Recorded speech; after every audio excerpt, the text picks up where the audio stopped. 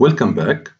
This is the third video of section 3.1 in which I'm going to establish some fundamental properties of compact spaces. First result, every compact metric space is bounded. Now, we cannot formulate this for a general topological space because there's no concept of boundedness in a topological space. Okay, why this is true? I go back to the definition. So, in particular, fix a point A in X and consider the collection of all balls or open balls of center A and radius and variable radius R positive. So, as we know from chapter 1, the union of all these balls is equal to X.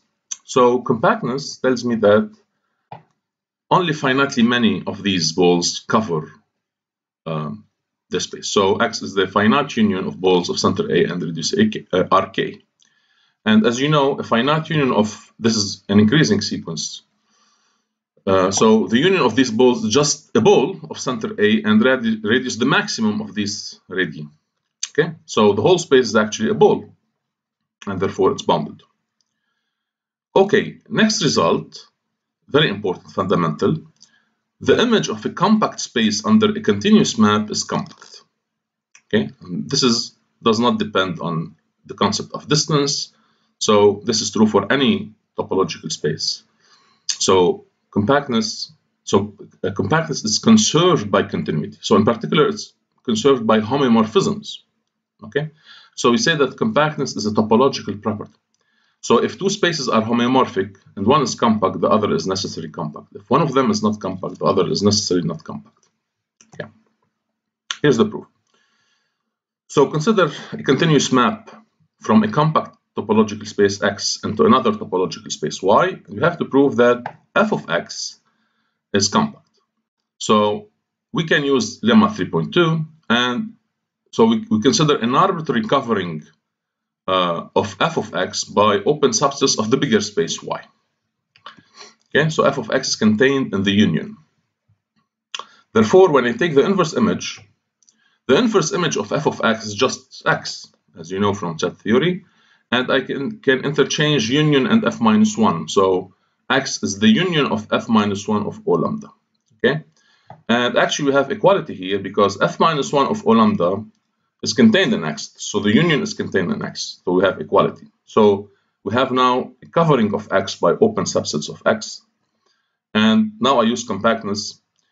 Now why these sets are open? Because F is continuous. Okay, so O lambda is open and F continuous, so by definition this means that F minus 1 of O lambda is an open set. So I have a covering of X by open subsets of X, and compactness tells me that I can extract from this covering a finite subcovering. So I can write X as a union of f minus 1 of O lambda I, and we are almost done. Now I take the direct image. So the direct image of the union is the union of the direct images, so I can interchange. And f of f minus 1 of a set is contained in the set, and we have equality if f is surjective. So f of X is contained in this finite union. So I started from an open cover, an arbitrary covering of f of X by open subsets of Y, and I proved that only finitely many of them would do. So I can throw the remaining. So this proves that by lemma 3.2, f of X is compact. Okay. As a corollary, we have the fundamental extreme value theorem that you probably know from first year, but you know it for a map from a closed interval AB into R. But here we can work in an arbitrary topological space. So if X is compact from X to R, if X is compact and F is continuous from X to R, then F is bounded and achieves its bounds. So, or if you like, a real valued continuous map has a maximum value and a minimum value on a compact space. Okay, so this is so important. Okay, so this is a consequence of just the previous result. So if X is compact, according to the previous result, f of X is compact. Okay, but it's a compact subset of R. But we said that so R is a metric space, and so a a compact metric, so f of x is a compact metric space, and therefore it's bounded. And it's closed as well, because we know that compact sets of a metric space are closed in the set. So f of x is both closed and bounded. So what does it mean it's bounded? It means that it has an upper bound and the lower bound. So it has a sup and an inf. But we know from chapter 1 that the inf and the sup belongs to the closure of the set. But since the set is closed, then the inf and the sup belong to f of x. Okay, so this means that supremum is equal to f of something, of some value d, and the same thing for the infimum. Okay, so that's it. So sup of f of x is usually denoted by supremum of f of x over x and capital X. The infimum, similar notation for the infimum. Okay, so this is a fundamental result linking compactness and continuity.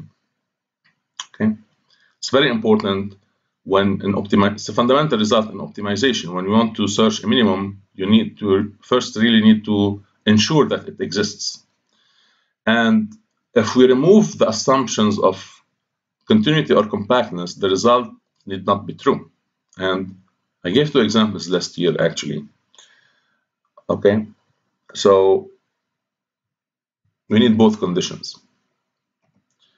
Okay, and that's the result of this video, is a criterion permitting to, so it's a case, it illustrates a case where continuity of the inverse follows from, is automatic. So if you have a continuous bijection between metric spaces, and if x is compact, then f is a homeomorphism, which means that f-1 is automatically continuous. In the previous chapter, we gave an example where a continuous bijection is not a homeomorphism. Okay, this is why we need to include the continuity of the inverse and the definition of a homeomorphism. But there are many cases, very interesting cases, where continuity of the inverse is automatic. This is an example here. Okay, so why this is true?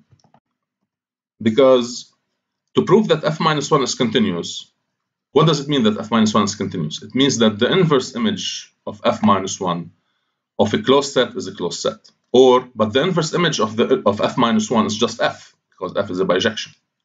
So it's enough to prove that f is a closed map, or maps closed sets into closed sets.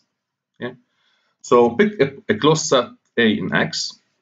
Since X is compact, according to a previous result, A itself is compact.